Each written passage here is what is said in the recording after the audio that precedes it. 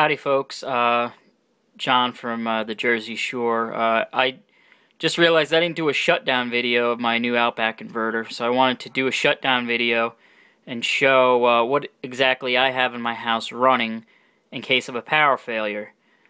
These are my two meters. The one on the right is strictly for the backup power. That tells me how much backup power I've been using.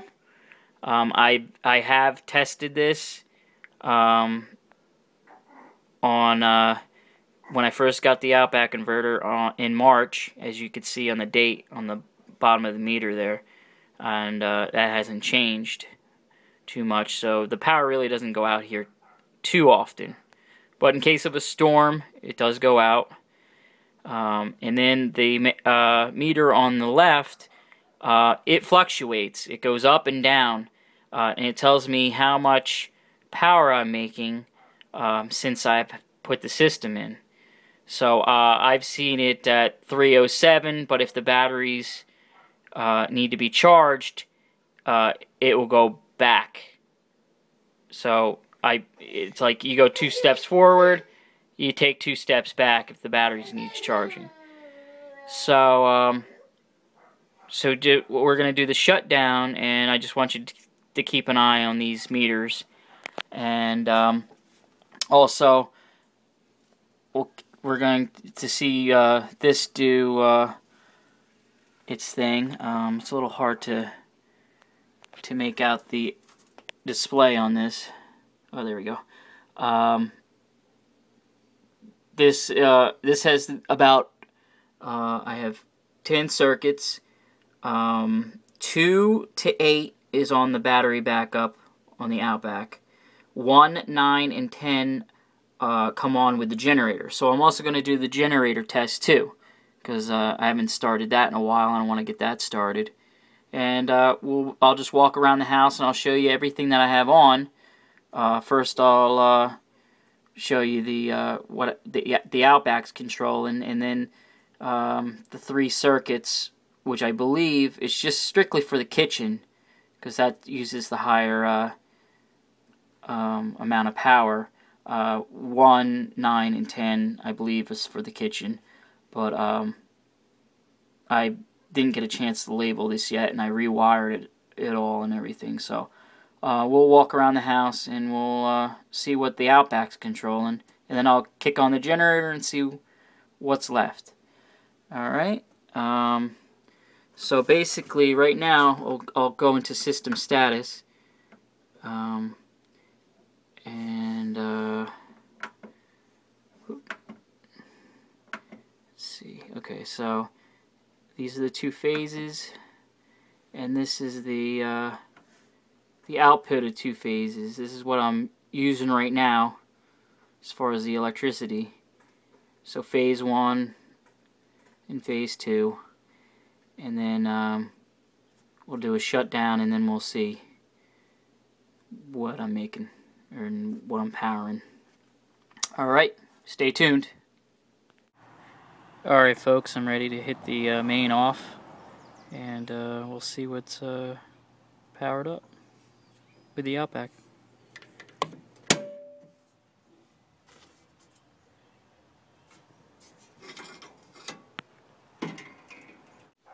Okay folks, the UPS is on. That is the Outback system. Notice the meter is spinning. Let me wait for that black dash to come around. So it's definitely in battery backup mode. It's easier when you see that little black dash coming around. It's hard to see in the video, but it is moving. There it is. There's a black dash. Alright. And that shows how much power I'm using. Alright. And see, as you can see, okay, so 3, 4, 5, 6, 7, and 8 are on there, but let me see here. System setup. Let's see, actually, circuit. Let me get a better view of this. System number 2. Let's see, light. Source is none. Should be either. So now that should come on now.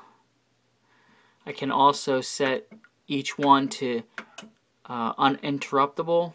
Only 2 to 8 I can set up to uninterruptible, and that means that it will, when the power goes out, you won't get that delay, because this has the delay in it where, so when it senses, it doesn't so it doesn't hurt any linesmen, so it's got that delay. So I'm going to set it back to either.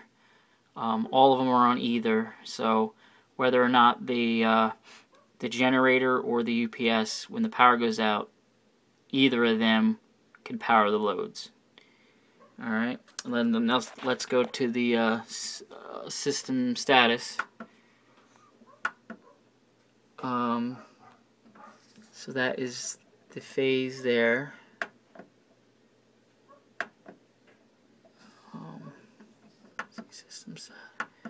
System status. Okay, so it's hard to get a visual on this because of the glare. Let me see something here.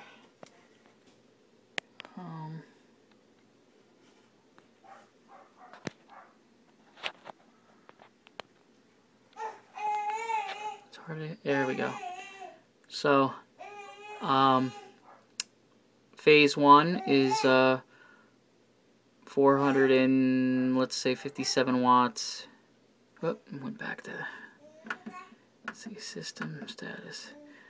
Phase 2, about the same. It's pretty balanced, pretty good. Stays pretty consistent. Using under 1,000 watts.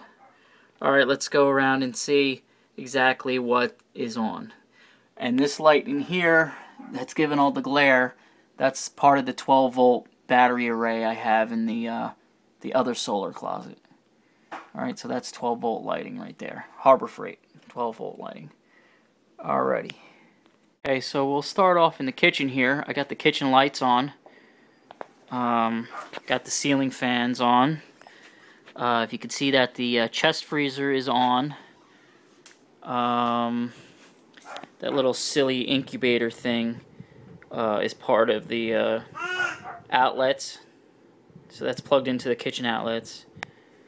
The microwave and the stove, they're on the stove igniter because it's a gas stove.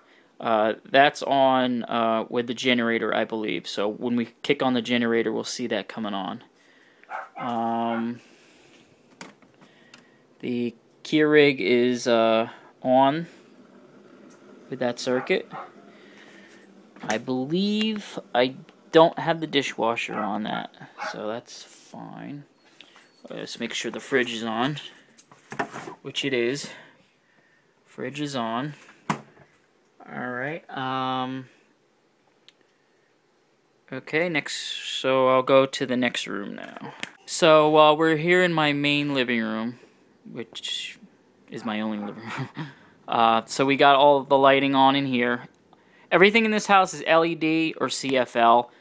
Mainly everything outside I want brighter, so that's CFL. And everything inside I converted to LED. Now these are the LED trim inserts, retrofit, which I've showed in a previous video. And then I have some of the like the Home Depot LED bulbs, recessed bulbs, which I have in the upstairs bedrooms. Alright, so all the outlets in here also work. Here's the TV. It's coming on. And that's his favorite show right there. Baby First TV. Right, Spencer? Give me a thumbs up, Spencer. Thumbs up.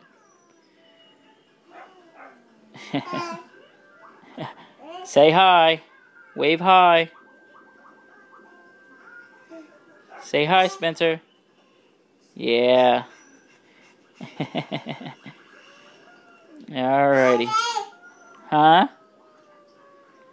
Alright, I gotta give the tour of the house now, bud. Okay. So now I'm upstairs. This is the hallway lighting, which are the LED inserts. This is the stairwell LED inserts. I have a lot of these around. These are the motion sensing Maestro switches, which are really good, especially when you have kids, because they keep leaving the lights on. This has like a timeout of like 1, 5, or 10 minutes or something like that. I usually set them for 1. And on the hallway here, I put in a timer because you get the nuisances during the day. You could put a regular kill switch, but I have a timer, so the timer comes on only at night, pretty much, and it has an override, so I can hit it on whenever. Okay, so now I'm in the bathroom. Once I walk in, I'm sure that sensor switch will detect me and the light will come on. Ta-da! So, let me show you in here. This is my daughter's room. These come on. Same thing. These are the LED bulbs that I put in, and her ceiling light comes on with it. I wired it to go on with it. But yeah, these are the regular LED bulbs that you can buy at Home Depot. And I believe just regular CFLs, I think, in here. Yeah, one seems to be out right now. So I'll probably have to get some sort of LED candelabras for this eventually. Alright, and this is a dimmer Maestro sensor, which is pretty cool too, because we can dim it down, and then you don't have to have so much of the light. And I put these in pretty much all the bedrooms except for my son's room, but it's pretty nice. Alright.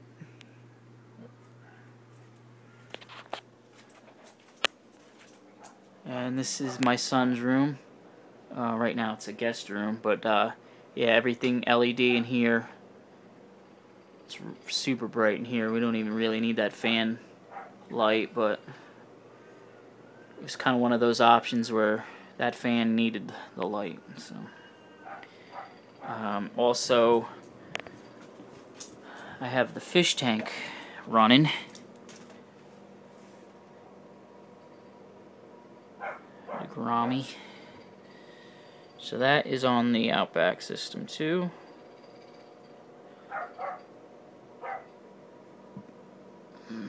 Okay. Let's head on to the next bedroom. Ceiling fan. Same thing. Automatic lights that come on. And with this fan, you need to hit the... Oh, wrong button. It's one of those Casablanca IntelliTouch fans where it has a special controller. But yeah, there's the light there. And that's those Home Depot LED bulbs in that too. I hardly ever use that, but it was a hand-me-down fan, and you can't beat the Casablanca fans because they're quiet and they last forever. Alright, so everything in here is on. Alarm clocks, fans, and whatnot. And that's pretty much it. Now I'm going to hit the generator on, and we'll see if what's on those other circuits, 1, 9, and 10. I believe it's the kitchen though, because everything else seems to be on. Alrighty. Okay, I got the propane connected. Alright, and everything's on. So I'm gonna give it a prime, which is back here. A couple taps, and we'll see.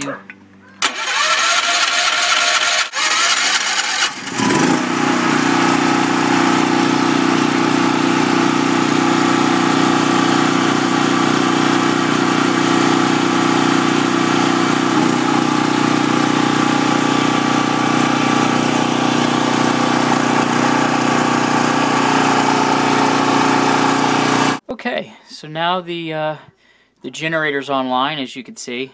Generator and the UPS is online. Utility is not. As you can see, let me see, system status. That's the load right now of the generator's powering the load. Okay, gen phase. Okay, voltage. Alright, so that's all that. So now here's the microwave that was off before, and there's the stove that was off before, and let's see if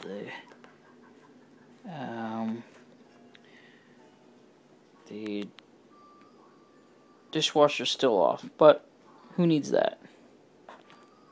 Okay, I found out the other circuit. It is the washer and dryer circuit. That's number one. Alright. Okay, so here's what's going on with the generator on, and the power is off. As you can see, the AC input light is off. Generator's on. I don't have this any way, shape, or form connected to this system. It's running through the APC transfer switch, so that generator feature for this is isn't connected or anything like that, so it has nothing to do with this system. And I feel that that's probably better with the cheap generator that I have. So that's pretty much it. Right now we're only making 420 watts of solar right now. I'm guessing it's charging the batteries up. The batteries are 100%. So let me see here. You can see that the voltage is 0 for the power coming in. Let's see here. Graph. Yes, inverted. Charging. Buying. Selling. Yeah. Battery really isn't tipping or anything.